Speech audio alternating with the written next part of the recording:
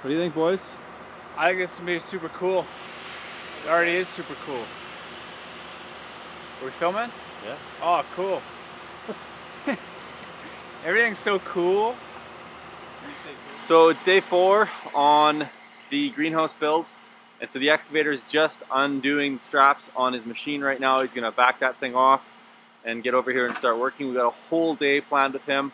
The most important thing of the day, though, is that we're gonna get this greenhouse filled up with soil so that we can build the top of it.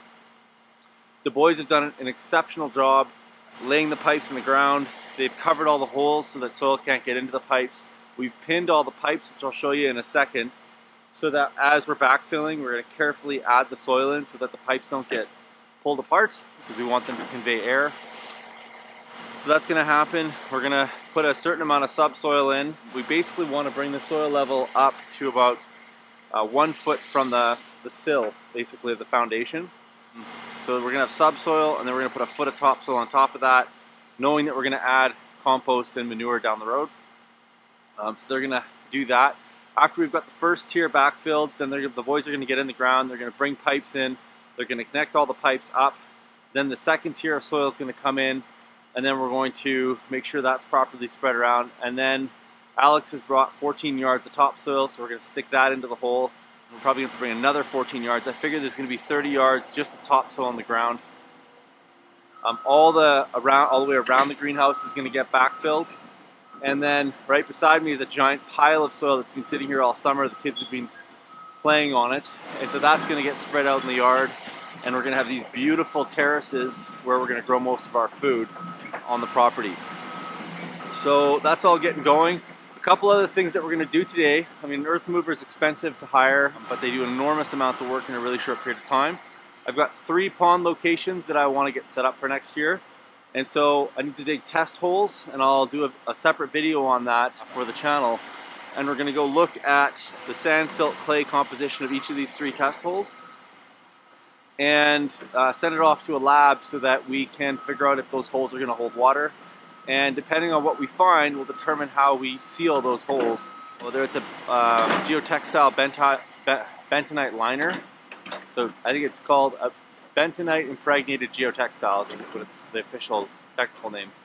Or if we can just spread bentonite, or if there's enough clay in the hole to actually make it happen. So we're going to have those 3 test holes kind of as the final piece of today's project. So stay tuned, you'll see it all getting backfilled. I'm going to put this camera on time lapse and kind of capture the whole action of the day, hopefully, so you guys can take a peek at it and hopefully learn a few things. Okay, so when we're backfilling, you'll see that some of the pipes are kind of clustered together. And so we're going to want to make sure that we have some separation between the pipes. Not so much from a thermodynamics perspective, but also just so that the pipes are properly supported all the way around. They don't get crushed when we're backfilling.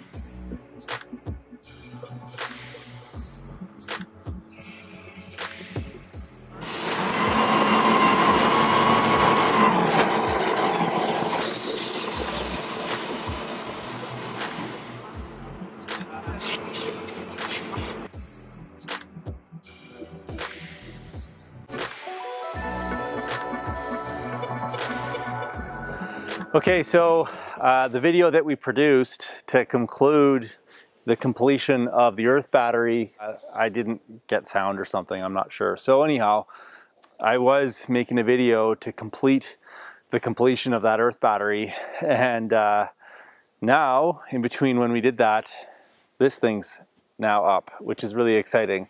And there's lots more videos coming about the construction of the frame or the skeleton of the greenhouse.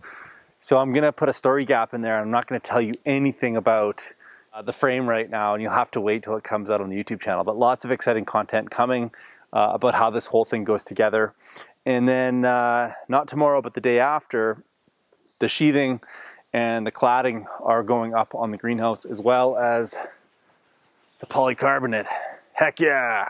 Anyhow, I'm supposed to be giving you guys a roundup on the earth battery. So let's go inside, take a quick peek, and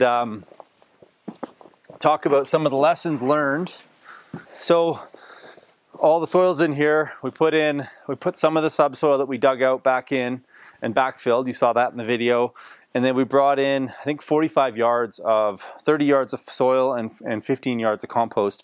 And the compost had some grain and some radishes in it, obviously, because they're growing. So we kind of got a free cover crop as a result, which is great. And oh man, this is awesome. Check this out. Okay, so these are called Rastafarian roots. Basically, the soil that kind of clumps, and I've done other videos on our YouTube channel about this, clumps around the root is where all the microbiology is. And so the fact that we're getting this and we haven't even grown a crop in here is really exciting. It means that we have a really good microbial population in the compost. So we should have an epic crop next year. This is a really good indicator of soil health. You don't have to look at a microscope to see this. So Rastafarian roots is what they're called. And let's just see if that was just a one-off example. Nope, look at that. Kick ass. Let's try another one. Oh, look at that one, the monster. That one's right out of Jamaica. Anyhow, so we've got this great soil in here, and all this styrofoam is going to get clad, so you won't see that anymore. It'll be protected from the sun, as well as any kind of rototilling or activity that goes on in here. Now, so one of the lessons that I learned as a result of installing this system this time, that I think would have made the backfilling a little easier, is I might try and put some screws into the fittings and hold them into the pipe. I don't know how it will work with the PVC. It could crack the PVC. It might not be the right pipe for that, but that's something that I would have tried, because even though those fittings were pretty tight, they were still at risk of coming out, and some of them might have come out. Hard to say. I don't think they did, just because we were really careful about making sure they stayed in as the earth mover moved the material back in. But a little bit more effort has to go into how we connect those pipes and keep them connected when we're backfilling. I got a couple of questions from folks. Why didn't I put insulation underneath the pipes? So many years ago, I did some research for the town of Vulcan, where we looked at storing thermal energy seasonally. So we would harvest energy all summer long with solar thermal systems, and then store it underground, and then extract that heat back out to heat the town of Vulcan. The project didn't end up happening, but the result of that thermodynamic modeling that we did showed that bottom insulation has no real impact on heat storage, because heat rises. So you don't actually have to put insulation below the pipes in order to improve the thermal efficiency of the storage system. That was one question that we got from one of the first videos we did on this earth battery. Another question that I got was that my pipes were too dense, and that maybe I should have had more tiers of pipes. And so the number of pipes was chosen based on the airflow that we're going to run in the collector, which is going to be between 400 and 900 CFM. And we use that, we calculate that with the passive solar greenhouse tool that we built in order to design passive solar greenhouses, which you can get, and I'll put a link in the show notes below if you want to design your own system. Based on that, each one of those weeping tiles should receive about 10 CFM, cubic feet per minute. However, they can go as high as 20 CFM, and so you can double the airflow rate if you choose to. And so based on that airflow, we calculated out how many pipes we needed. I don't know that adding or reducing the density, our model showed that it didn't really have a big effect on the overall efficiency. Time will tell, because now we've done our modeling. We're going to actually try it empirically. We're going to do our own experiment and see how effective the design is that we came up with in a digital model will be in real life. And the data that we get from that is going to feed back into the model so that we'll be able to improve it down the road. So now we're ready to go, pretty much. Cladding's going to go on here in a couple of days. We've got this pipe sticking out right here. So this is going to be the inlet pipe, and it's going to tie into a manifold down here, which is going to pick up air from a solar air collector that we're going to put on the north wall. So this solar air collector is going to be black and have perforations in it. So any low angle light is going to hit it, and it's going to heat the metal up. And then the already warm air inside the greenhouse is going to warm up even more. It's going to get sucked down into this manifold, pushed into here, move through the system, and then end up coming out the outlet right there. We may end up putting a manifold on that side as well and running the air all the way along the greenhouse so that we have even distribution of cool or warm air depending on if the system is heating or cooling, because this system has the ability to both heat the greenhouse as well as cool it as well. And so we may be able to get a really nice benefit during the cooling season to move cool, dry air through the greenhouse, as well as through the heating season to kind of evenly distribute that warm air through the system as well. Time will tell. There's literally an unlimited number of permutations and combinations, and I'm really excited to be testing out this greenhouse. It's going to be the largest personal greenhouse that we've had. We've worked on commercial greenhouses before, but this is going to give us a really great opportunity to empirically test some of the ideas that we've had that we haven't been able to test up till now, as well as to scale up our growing. We've been growing in a smaller passive solar greenhouse for many years, and I'm just thrilled to see what this thing will grow.